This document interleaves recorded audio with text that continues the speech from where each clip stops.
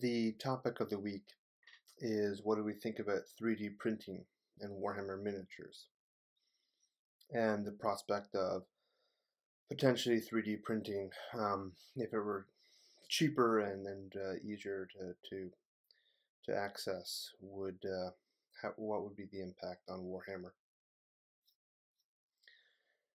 And these topics of the week, as usual, are through Vince Venturella, and I'll post his video down below. And it's kind of a can of worms. There's some legal considerations. In general, I don't really have much problem with GW trying to protect its copyright. But that type of technology wouldn't just affect Games Workshop, so I'm not really sure. I guess how it affects other industries would also affect Games Workshop.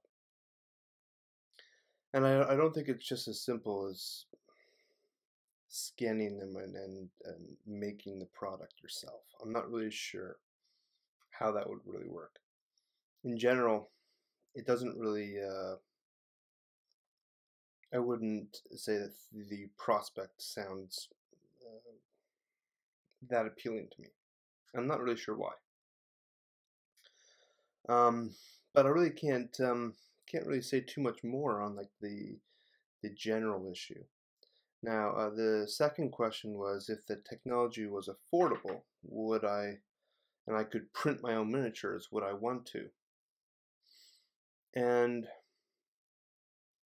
probably not. Like, miniature design is not something that I've ever really been that attracted to. I personally don't do a lot of conversions.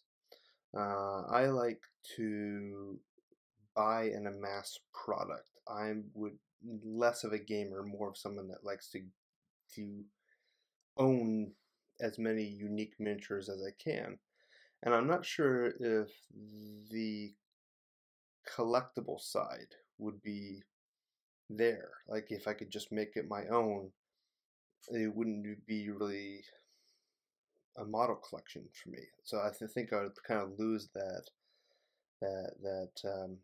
level of impetus. And I think, the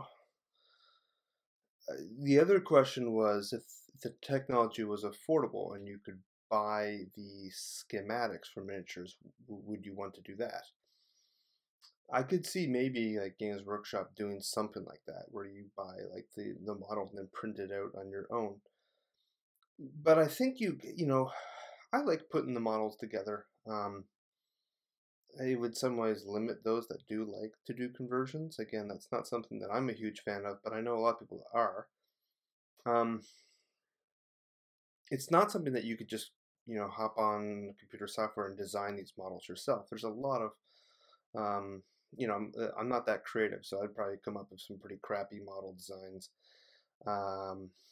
Yeah, I think initially whatever I'd make would just be like a very plain. And I'm not really sure if the skill level's there. I mean, anyone can make a computer program right now, but a few of us do it, and those that do, it's a lot of time and effort. I'm not really sure if it's that applicable that we would actually make and design our own miniatures in that sense. It takes a lot of creative effort, and to me, they wouldn't be Warhammer miniatures, which is what I like and what makes me really interested in it. I think in general, this type of technology will probably split the community even further.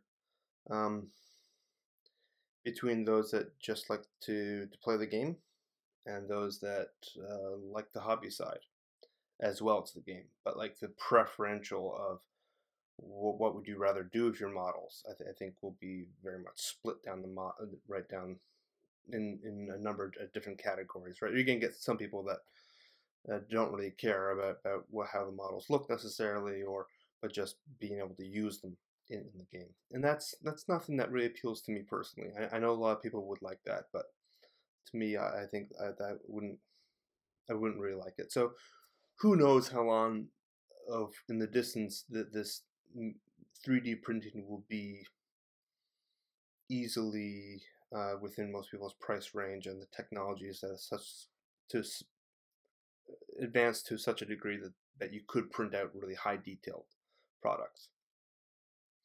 I would kind of throw it back and say, if you could print out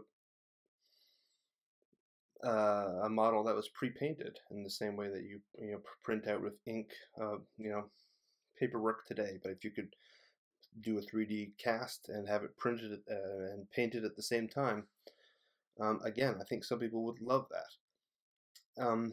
Again, I think I think that would be horrible. I think that negates the whole purpose of why I like the hobby.